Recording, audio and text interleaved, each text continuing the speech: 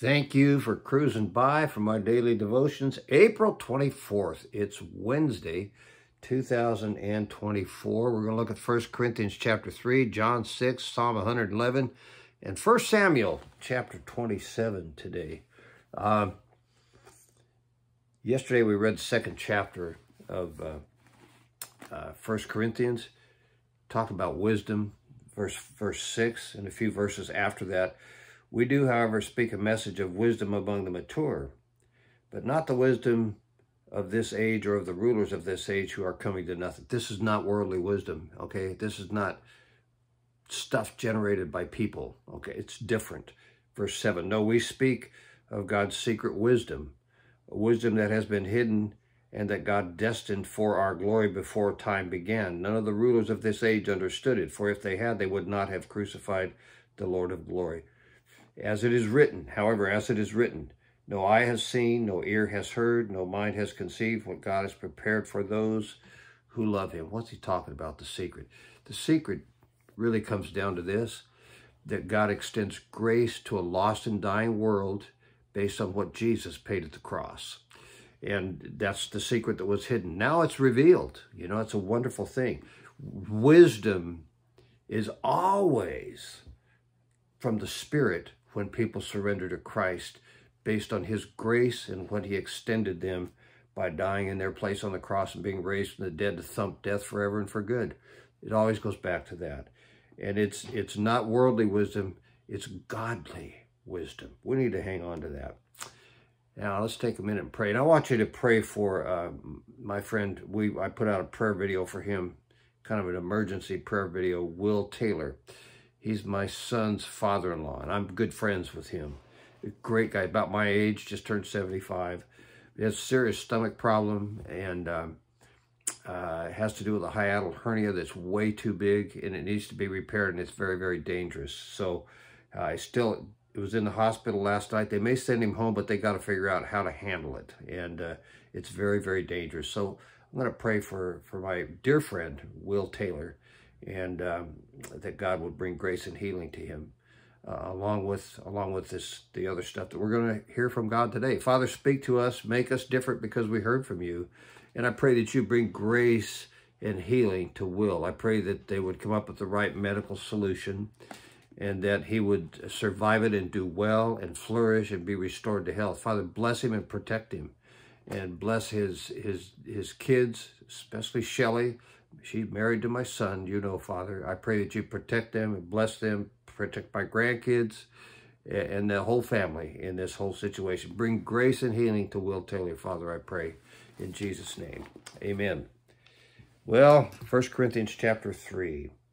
Brothers, I do not address you as spiritual, but as worldly, mere infants in Christ.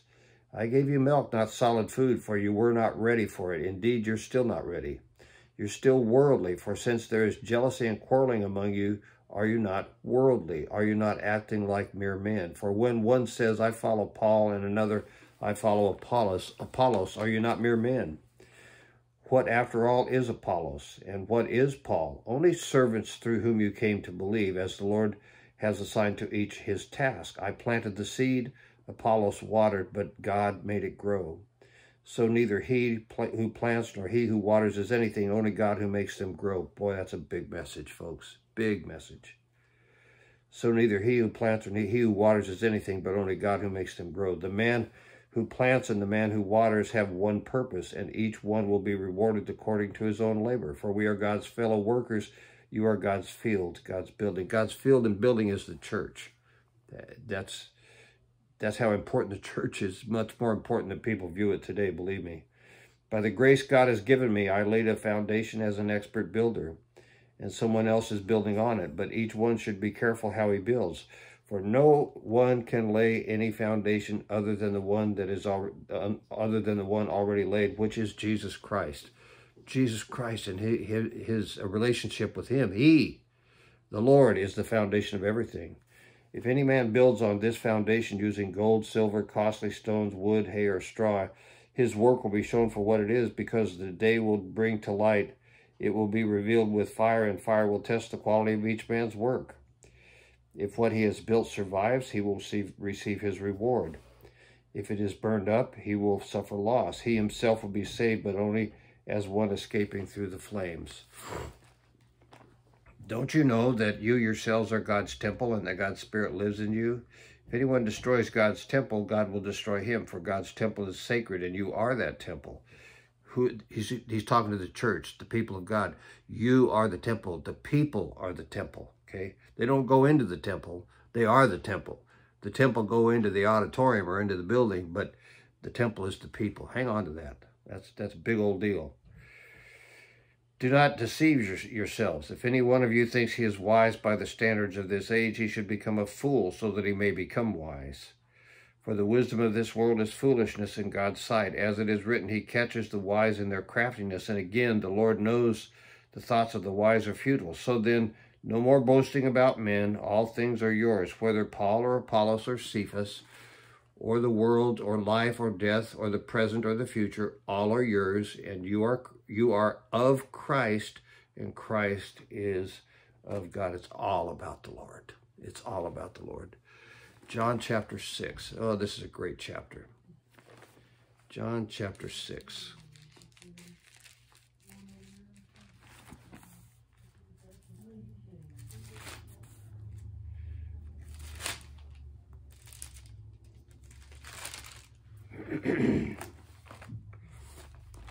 When I have a drink of coffee, John chapter 6, 60 verses, I believe, in John chapter 6. But it's a great chapter.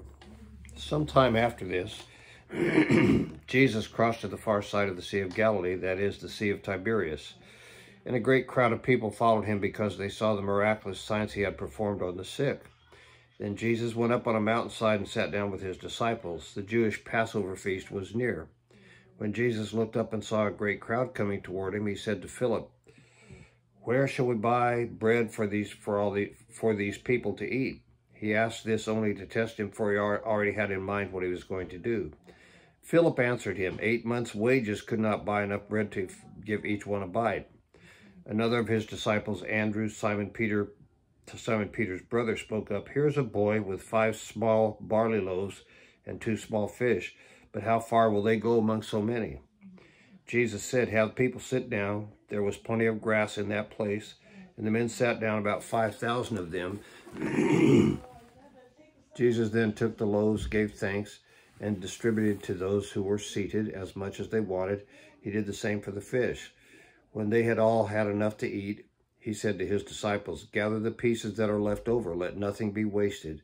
So they gathered them and filled the 12 baskets with the pieces of the 5 barley loaves left over by those who had eaten. After the people saw the miraculous sign that Jesus did, they began to say, "Surely this is the prophet who is to come into the world." Jesus, knowing that they intended to come and make him king by force, withdrew again to a mountain by himself. When evening came, his disciples went down to the lake, where they got into a boat and set off across the lake for Capernaum. By now it was dark, and Jesus had not yet joined them.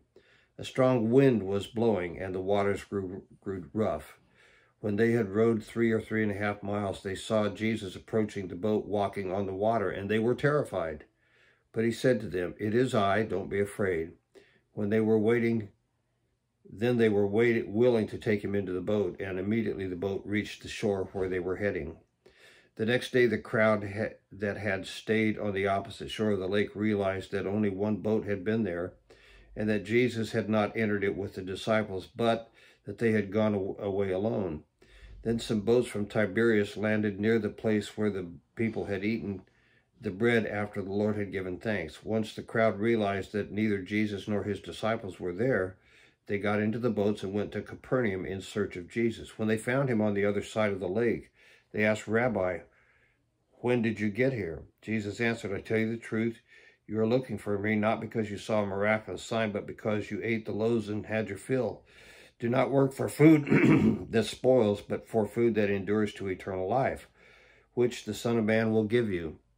On him, God the Father has placed his seal of approval." Then they asked him, "What must we do to do the works God requires?" Jesus answered, "The work of God is this." This is big, okay? To believe in the one he has sent. In other words, to put your faith in Jesus. That's the work of God. So they asked him, "What miraculous sign then will you give that we may see it and believe you? What will you do? Our forefathers ate the manna in the desert, as it is written, he gave them bread from heaven to eat." Jesus said to them, "I tell you the truth, it is not Moses who has given you the bread from heaven. It is my Father who gives you the true bread from heaven. For the bread of God is he who comes down from heaven and gives life to the world." "Sir," they said, "from now on give us this bread." Then Jesus declared, "I am the bread of life. He who comes to me will never go hungry, and he who believes in me will never be thirsty. But as I told you, you have seen me and still do not believe. All that the Father gives me will come to me, and whoever comes to me I will never drive away. For I have come down from heaven not to do my will, but to do the will of him who sent me." You know what that meant? That meant he was going to die on a cross for our sin and take our sin, which he'd never touched, and die to pay for it, and then be raised from the dead. That's what it meant. "And this is the will of him who sent me, that I shall lose none of those he has given me, but raise them up at the last day. For my Father's will is that everyone who looks to the Son and believes in him shall have eternal life, and I shall raise him up at the last day." At this, the Jews began to grumble about him, because he said, "I am the bread of life. I am the bread that came down from heaven." They said, "Is this not Jesus, the son of Joseph, whose father and mother we know? How can he now say, 'I came down from heaven'?" "Because he did. God was really his father. That's why. Stop grumbling among yourselves," Jesus answered. "No one can come to me unless the Father who sent me draws him, and I will raise him up at the last day. It is written in the prophets, they will all be taught by God. Everyone who listens to the Father and learns from him comes to me. No one has seen the Father except the Son, except the one who is from God. Only he has seen the Father. I tell you the truth, he who believes has everlasting life. I am the bread of life. Your forefathers ate manna in the desert, yet they died. But here is the bread that comes down from heaven, which a man may eat and not die. I am the living bread that came down from heaven. If anyone eats this bread, he will live forever. The bread is my flesh, which I will give for the life of the world." Then the Jews began to argue sharply among themselves, "How can this man give us his flesh to eat?" Jesus said to them, "I tell you the truth, unless you eat the flesh of the Son of Man and drink his blood, you have no life in you. Whoever eats my flesh and drinks my blood has eternal life, and I will raise him up at the last day. My flesh is real food, and my blood is real drink. Whoever eats my flesh and drinks my blood remains in me, and I in him. Just as the living Father sent me, and I live because of the Father, so the one who feeds on me will live because of me. This is the bread that came down from heaven. Your forefathers ate manna and died, and he who feeds on this bread will live forever." He said this while teaching in the synagogue in Capernaum. Actually, it has almost 71 verses. Long chapter, but that's okay. It's a good chapter. On hearing it, many of his disciples said, "This is a hard teaching. Who can accept it?" Aware that his disciples were grumbling about this, Jesus said to them, "Does this offend you? What if you see the Son of Man ascend to where he was before? The Spirit gives life, the flesh counts for nothing. The words I have spoken to you are spirit, and they are life. Yet there are some of you who do not believe." For Jesus had known from the beginning which of them did not believe and who would betray him. He went on to say, "This is why I told you that no one can come to me unless the Father has enabled him." From this time, many of his disciples turned back and no longer followed him. "You do not want to leave too, do you?" Jesus asked the 12. Simon Peter answered him, "Lord, to whom shall we go? You have the words of eternal life. We believe and know that you are the Holy One of God." Then Jesus replied, "Have I not chosen you, the 12? Yet one of you is a devil." He meant Judas, the son of Simon Iscariot, who, though one of the 12, was later to betray him. And then Psalm 111. Psalm 111.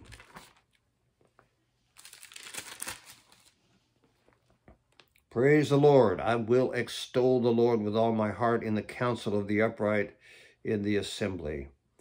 Great are the works of the Lord. They are pondered by all who delight in them. Glorious and majestic are his deeds, and his righteousness endures forever. He has caused his wonders to be remembered. The Lord is gracious and compassionate. He provides food for those who fear him. He remembers his covenant forever. He has shown his people the power of his works, giving them the lands of other nations. The works of his hands are faithful and just. All his precepts are trustworthy. They are steadfast forever and ever, done in faithfulness and uprightness. He provided redemption for his people. He ordained the covenant forever. Holy and awesome is his name. The fear of the Lord is the beginning of wisdom. All who follow his precepts have good understanding. To him belongs eternal praise. 1 Samuel chapter 27. 1 Samuel 27. I think there's 31 chapters in 1 Samuel. If not, there should be. 1 Samuel, yep, I was right. 1 Samuel 27.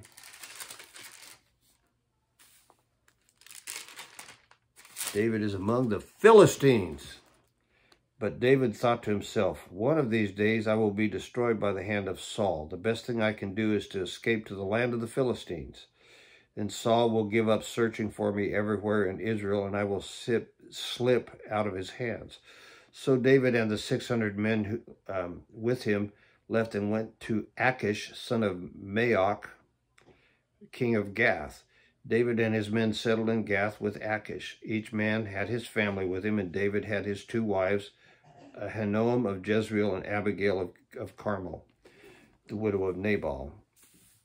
When Saul was told that David had fled to Gath, he no longer searched for him. Then David said to Achish, if I have found favor in your eyes, let a place be assigned to me in one of the country towns, that I may live there. Why should your servant live in the royal city with you? So on that day Achish gave him Ziklag, and it belonged to the kings of Judah ever since. David lived in Philistine territory 1 year and 4 months. Now David and his men went up and raided the Geshurites, the Girzites, and the Amalekites. From ancient times, these people had lived in the land extending to Shur and Egypt. Whenever David attacked an area, he did not leave a man or woman alive, but took sheep and cattle, donkeys, and camels' clothes, and then he returned to Achish. When Achish asked, where did you go raiding today? David would say, against the Negev of Judah, or against the Negev of Jerahmeel, or against the Negev of the Kenites. He did not leave a man or woman alive to be brought to Gath, for he thought they might inform on us and say, this is what David did. And such was his practice as long as he lived in the Philistine territory. Achish trusted David and said to himself, he has become so odious to his people, the Israelites, that he will be my servant forever. You may have noticed things are always about power. They were back then too, still are today. Don't ever forget that. Well, let's take a minute and pray. Father, again, I pray for Will. Bring grace and healing to him, Father. Heal his stomach.